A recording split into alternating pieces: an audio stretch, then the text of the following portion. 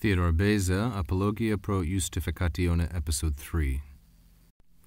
C. Quod est Christianae doctrinae caput, de quo nobis prorsus constardere ad aeternam obtinendam salutem apporteat, hoc illud est in quo tum de justitia, qua nobis apud Dei tribunal opus est, tum de illius adipiscendae certe ratione ex puro puto Dei verbo disceritur.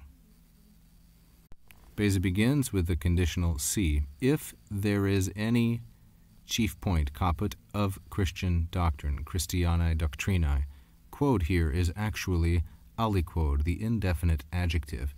After C, nisi, these conjunctions, nec, and ne, the ali portion of the indefinite is dropped. So aliquod is how we are to understand this. It modifies caput. Caput is neuter, singular, and nominative as the subject of est. If there is any main head or chief point of Christian doctrine, Christianae doctrinae, feminine, singular, genitive, concerning which, the antecedent of quo is caput, concerning which, for us, apporteat, it is necessary.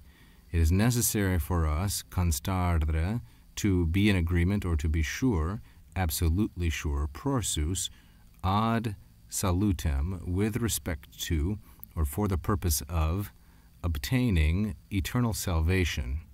Now the preposition ad patterns always and only with the accusative.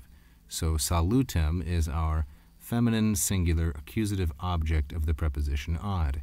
It's modified by two things, by the adjective aeternam, same gender number case, and by the gerundive, the verbal adjective, obtinendam, which is from the second conjugation verb, obtineo, obtinere. Gerundives are passive, and this is the Romans' preferred expression, to use a gerundive than a gerund. So, concerning which we must, apporteat nobis, reach a kind of sure conclusion for the obtaining of, in order to obtain eternal salvation, hoc illud est. It is this one. It is this one in which there is a discussion or a debate, disceritur. There's the verb. There is a discussion, tum, both concerning the righteousness, de with the ablative, thus justitia, concerning the righteousness which we need, opus est, and opus est is an impersonal with the ablative of the thing required. It's an ablative of instrument, and here the dative of the persons requiring it.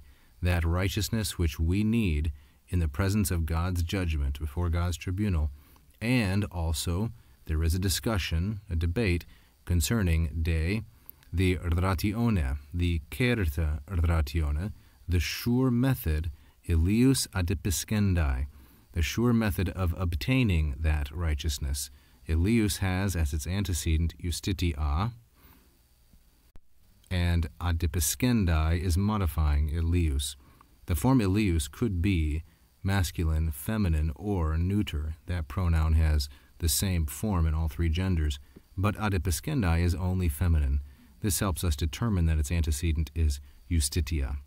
So, both concerning righteousness and concerning the sure or the reliable method of obtaining that righteousness. This is a gerundive, adipiscendae, from the deponent third conjugation verb, adipiskor, like so. And finally, he says that this debate, disceritur, this discussion, arises from ex puro puto Dei verbo. So ex with the ablative noun as its object, the neuter singular ablative of verbo, modified both by puro and by puto, pure and brilliant word of God. This adjective putus, I learned while researching this, goes almost always with the other adjective purus. This is thus an uncommon expression, because typically we want a conjunction between two adjectives which modify the same noun.